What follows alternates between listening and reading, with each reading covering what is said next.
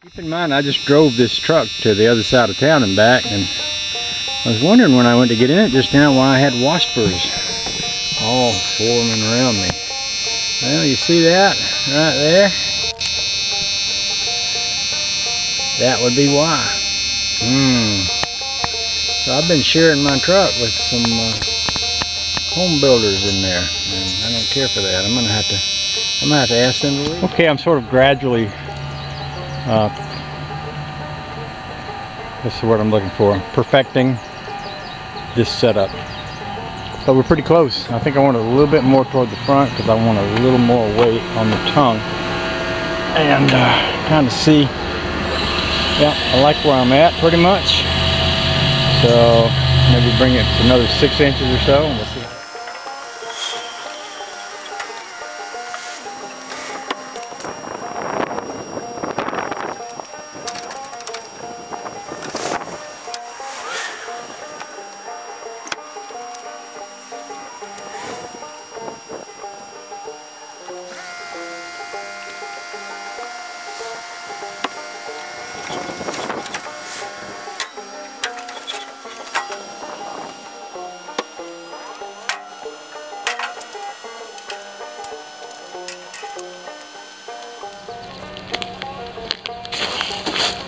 Okay then, I like it.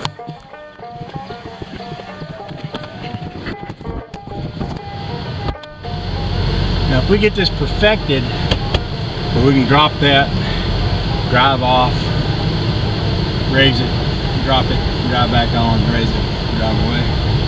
That'll be awesome. That's what I'm shooting for, is to have this where it's really easy to do. And we got a whole system worked out for how to tie it down.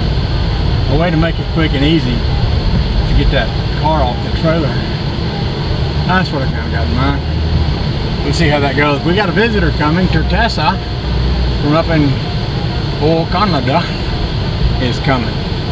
He's in Rockland now. It's like 20 minutes from here, so I just got a little ping from him. I don't know if he's on the way right now or not, but they are coming to visit, so I will probably bring the trailer up here and go in the house and cool off a little bit, and might get a glass of iced tea, sit on the front porch and wait for their arrival or something like that.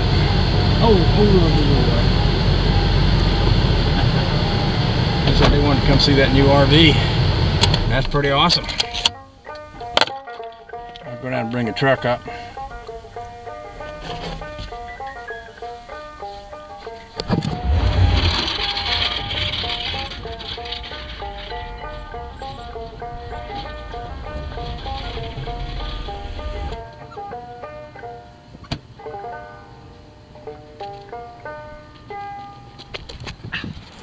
He's here. Tertessa's here.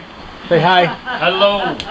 When he was, when you were at Josh's, I know you guys went to a car show and he made a video, so it would seem right to have you come and go with that being on the tube. Well, we had a great time, Josh and I.